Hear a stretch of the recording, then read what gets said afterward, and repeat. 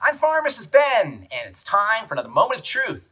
Cannabidiol, or CBD, a member of the cannabinoid family that includes the infamous stoner substance THC, has taken the healthcare world by storm, and its multiple benefits for treating insomnia, pain, anxiety, depression, seizures, and diabetes have turned the use of the natural plant chemical into the latest therapeutic trend.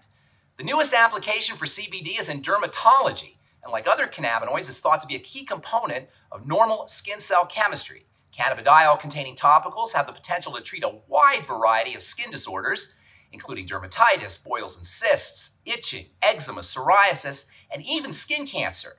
Recently, it's been shown that cannabinoids like CBD can stabilize sebum skin oils and slow down the growth of overactive skin cells that are associated with acne. And in the case of dry skin, CBD may improve sebum secretion, making it a natural skin softener. Its calming and anti-inflammatory properties make CBD the perfect ingredient for soothing irritation associated with skin sensitivities. And perhaps most excitingly, scientists are now looking into the possibility that CBD can slow down skin aging, giving the billion-dollar anti-aging skincare business a possible new ingredient darling.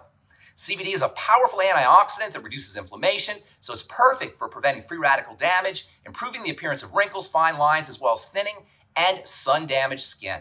That's today's moment of truth. Have a beautiful day. We'll talk to y'all later. Bye for now.